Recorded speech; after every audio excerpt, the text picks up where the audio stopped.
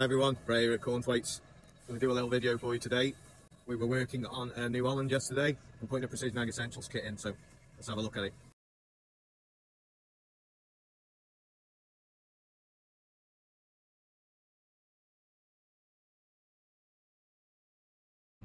Okay, so we're up in the cab. We've got the screen fitted.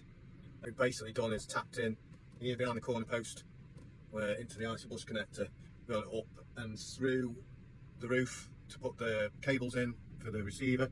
Down this side we've got the nav controller, which was on the original Trimble system, so we've come down there with a sole steer nav controller tapped into that, connected it all up, stuck a modem up in the roof to get your connectivity. So let's see what she does.